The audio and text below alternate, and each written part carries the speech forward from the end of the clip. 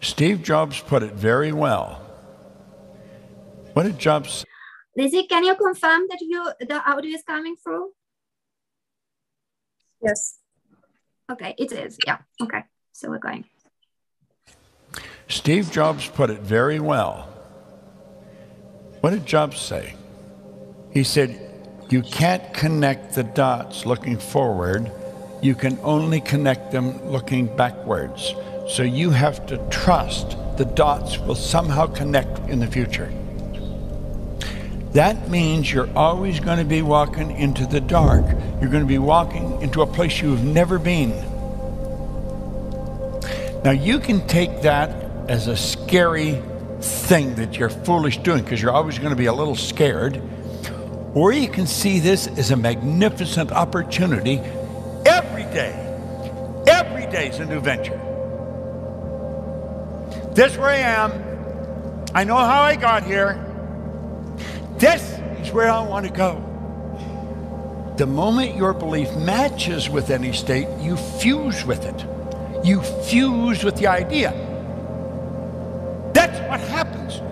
The moment your belief matches with any state, you fuse with it. This union results in the activation and projection of its plots, plans, conditions, and circumstance. Just whoop, like that, everything changes. That new state of conscious awareness becomes your home from which you view the world. If you're observant, you're going to see outer reality shaping itself upon the model of your imagination. Now, this is all our imagination at work. All kinds of strange things happen when you buy into it. But you've got to buy into it. Now, you see, when you do, this is the way it works. You can't see what has to happen. You've got to trust.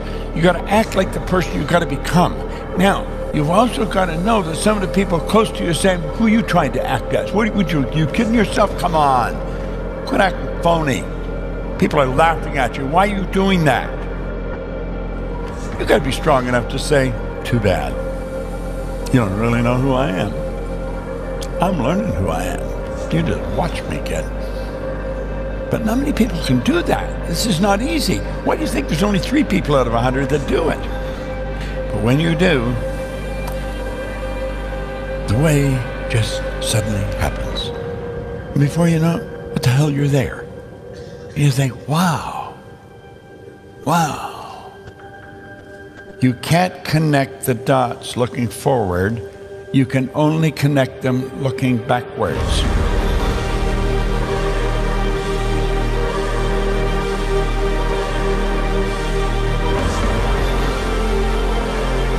Yeah, when you look at that, and then you may jump and you say, I'm going to go there. Well, you don't understand, there's a place too. You go there. There's a place too. These are all real places. That's real. We're visiting it for the first time, maybe that anybody ever went there. You may have never done it before. You may come in here flat broke, no understanding of this. You can do it. You can do it every bit as well as I can. That's phenomenal. You and I can do this. The way just suddenly happens.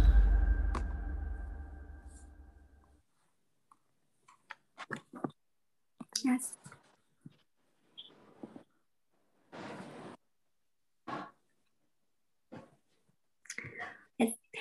And it was about this 3,000 steps. Now, if I and you, Lizzie, being here, should know in advance the 3,000 steps that will bring us here, we understand it's like, this is impossible. We can't know it, okay? But what happens, we take one step at a time, and then suddenly we get ideas, we hear something, or we see something, and we see the next step, and then the next step again, and the next step. Yes. And suddenly when we look back, what do we see? Wow, I've done so many steps, and wow, I got here. After several hundred, you'll be very confident about this. You'll know that you're going in that direction. Yeah, but it will take some actions first, and then you'll feel it. It's in your life, like really. You'll start feeling it more and more and more. And this was related to what we talked recently that, oh, it's not that easy to fill it at the beginning, but it's coming. More steps we're doing, more we're filling it. It's real. Yes. And now we'll get into our decision and action part. This is amazing, like really, really amazing. Now, what happens, Lizzie? Maybe we were very lucky.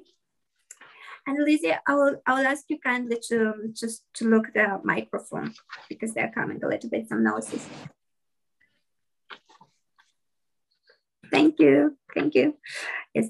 So if we were very lucky, then we've learned the process to make decisions in a wonderful way. But sometimes we are not that lucky. Our parents weren't that good at taking and making decisions. And we didn't really learn the process. Now, the interesting thing is people who are extremely successful, they are, let me see here. Yes. They are taking decisions in seconds. Okay. And they are taking the right decisions in seconds. And they're not changing those decisions. So now we are learning this process, how to take decisions in seconds, the right decision. And we will not need to go and talk to the neighbor, to mom and dad and everybody else around us. We'll just know that is the decision. Okay. Does it sound exciting? Yeah. One that we'll become experts and no more headaches, no more confusion, how to do it, and so on. So we're learning. Decisions, it's kind of always about a choice. And it can be a decision or a choice to take a decision or not to take a decision. Or it can be a choice like to do this or that, or a choice to act, not to act. Choice, I want to buy the yellow bag, I want to buy the green bag or the red bag. So decision is kind of about choices. Sometimes we can also have an open decision, like we need to act somehow, but we have no solution in our head. And we'll be talking also about that, how to see the solution, how to get it, okay? Now, the first step in all this decision process is the goal. And fortunately, Lizzie, you already have the goal. You did this, you have a crystal clear goal. And we mentioned that our life is kind of a boat or a ship sailing. If this ship doesn't have a direction, a captain, a team, an anchor, this ship just will, float a little bit and then it'll go broken in different rocks. But if we do have a destination, then what will happen is this ship will be like a ship with a captain and with a destination, and this ship will get to Australia if it is the goal. So every person needs to have their life purpose, goal, dream, and so on. Without it, we are simply dying. And this is not exaggeration. Without a goal and a dream, we are feeling not enthusiastic. Our heart beats differently. Our body moves differently. We feel tired all of the time. This is because there is no want to achieve. Yeah, and we become slaves of our daily trivia. So daily activities as washing up and vacuum cleaning becomes our boss, our goal of the day. And the life just goes like that slowly until we die. And we don't want to be part of that. We want to have a purpose. We want to have a direction. Now, this is very important in regards to decision-making process. Because next time we need to make a decision, and we'll make it like a decision for girls. Let's suppose that we want to buy something. We want to buy a yellow or green bag. Very easy thing. Now, the first thing is to ask ourselves deeply inside, what would I love in regards to these bags? And there will always be one of them we like the most. Now, this is the process. The next thing we ask, is this decision, is this bag, the green bag, is it in coherence, in harmony with my life, dream, and goal? If I'm buying the green bag, but it's not in harmony with that person I'm becoming, then it's not the right decision, okay? Because we have this, as we mentioned. So is this decision a decision that this person will have or this one? Very easy, right? And now that we know the goal, we know who we are becoming, then we understand, okay, this decision is in coherence with this person. It's in harmony. It vibrates well with this person.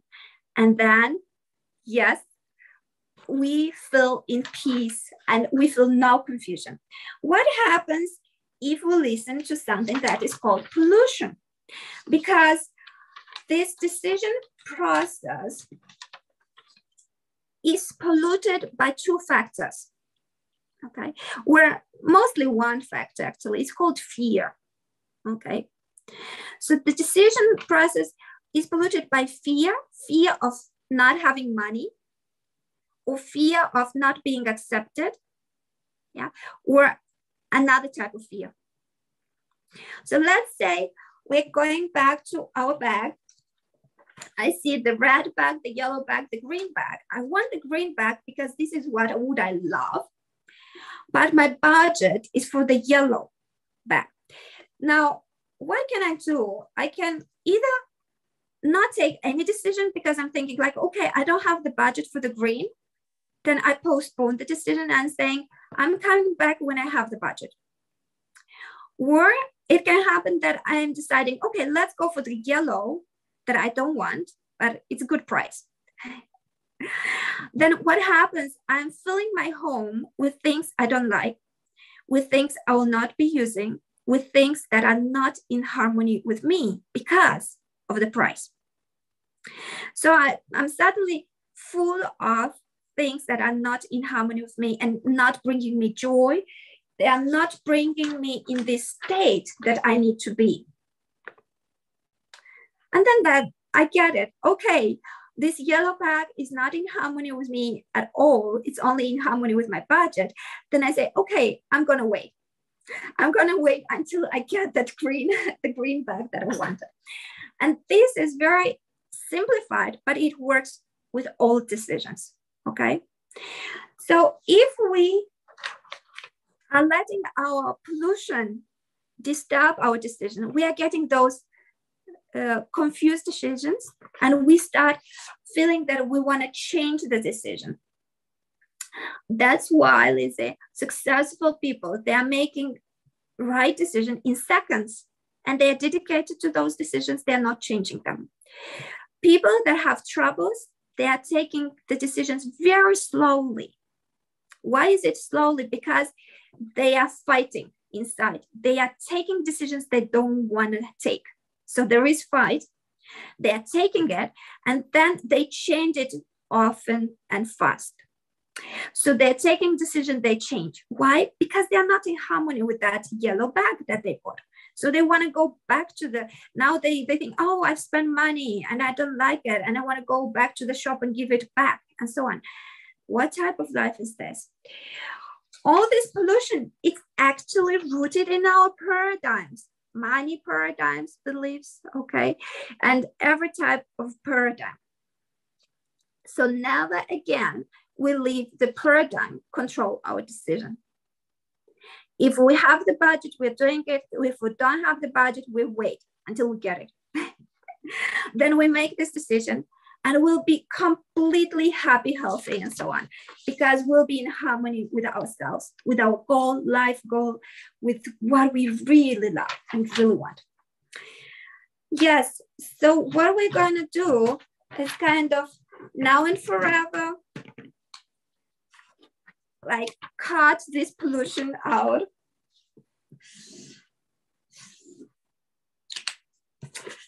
So we have a very easy decision process. What would I love? That's it. And we don't need to go to the neighbor to hear what would I love. The neighbor loves the yellow thing, good for the neighbor. If I like the green one, good for me, right? So now we don't need all these other people to confirm or not to confirm, whatever it is. This is the way we take decisions. Now we're getting into the action part. And it was very important to get a good understanding of the decisions in order to get into actions, because actions, we first design something and then we do it. Now, it's kind of very easy to get to this as goal that we are dreaming about. If we're getting through the 3,000 steps, right?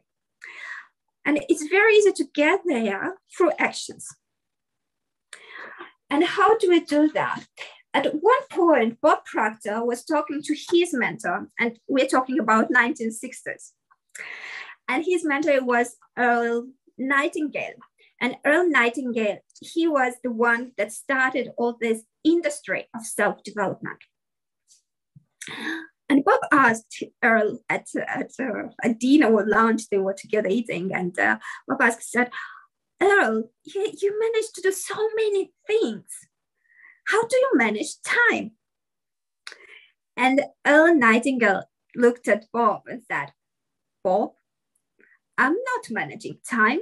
Nobody can manage time. I have the same amount of time as everybody else has. What I can manage activities. And then Bob had this suggestion to think in the evening about 6 activities that he thinks he would like to do the next day.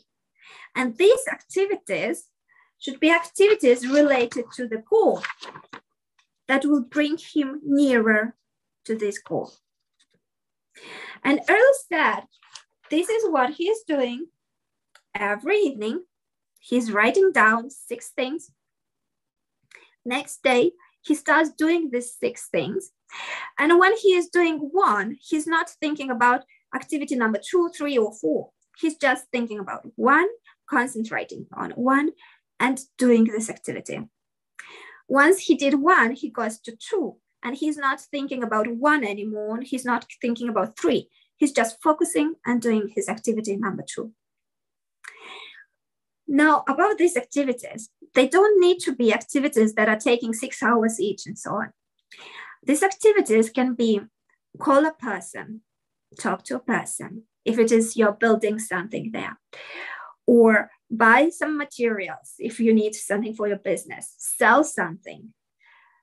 And Earl Nightingale said to Bob as well, I'm writing down 6 things. If I don't manage to do them all during the day, it's okay, I'll do them tomorrow. So we're not judging ourselves and we're not criticizing ourselves. Oh, what did you do? And so on. Criticizing ourselves, judging ourselves. It's a paradigm that comes from the childhood. Do you remember parents would say us, brush your teeth, brush your teeth, brush your teeth, brush your teeth, brush your teeth. Not brushing your teeth, you're punished or something like that. You're not getting the candy, you're not getting that. So we got punished if we didn't do the things. And this is a paradigm. It's coming from the childhood. And we don't need to punish ourselves if we didn't do it. We don't need to punish ourselves if the bad paradigm won and we didn't want it to win, but it did win. It's okay. It is as it is. That's good. We're taking it tomorrow and we're doing it tomorrow. Now, if you feel you have the ability to write 6 and do 6, it's good. If you feel it's okay, I feel more comfortable with writing down 3 activities daily and doing 3, do 3. The important thing that every day we're starting taking steps toward the dream of ours. Right? So every day we are making 1 action, 2, 3, 6 actions, whatever that is bringing us nearer. And as mentioned, it can just take 2 minutes to talk to a person, to call to somebody, to call an organization or whatever. These ideas are coming to you. And these ideas are coming to you through your intuition. And actually, this was also a part of a process, decision-making process, the intuition. Because the interesting thing is, when we ask ourselves, what would I love? We'll get answer very often from the intuition. And what is our wonderful intuition? Our intuition is an answer from the subconscious mind, this wonderful subconscious mind. Our mind remembers everything, all the experiences. Our mind analyzes skin color, hormones, pressure in the air outside. And our mind, this wonderful laboratory and our wonderful brain is giving us the results and it's saying, you know what? We need to take an umbrella today. So we have this tendency, we want to take an umbrella.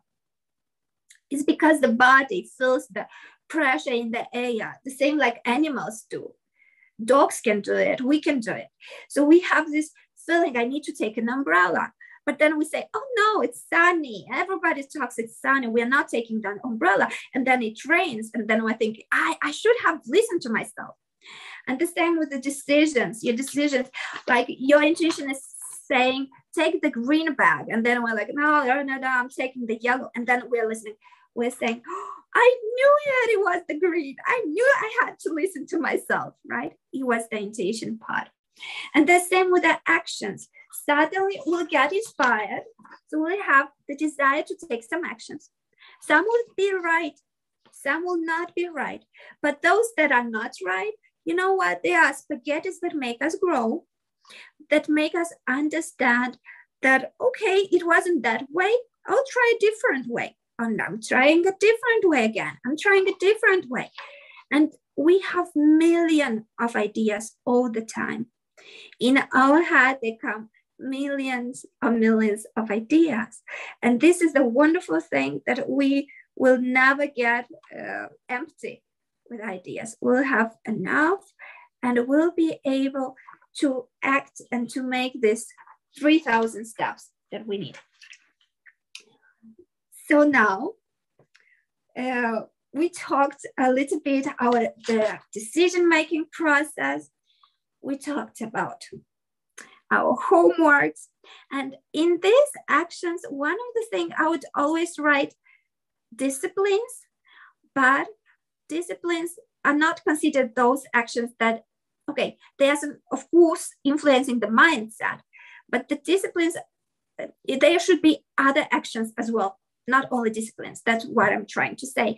We need to act as well in regards to getting to the goal. Okay, to building the business we want, the lessons we want, or whatever we think, or if it is a health goal we have. So the actions would be go and train and buy mangoes and buy the healthy stuff and so on and so on. So they are the actions related to the goal directly. Now, I would love us to repeat a little bit all our homeworks.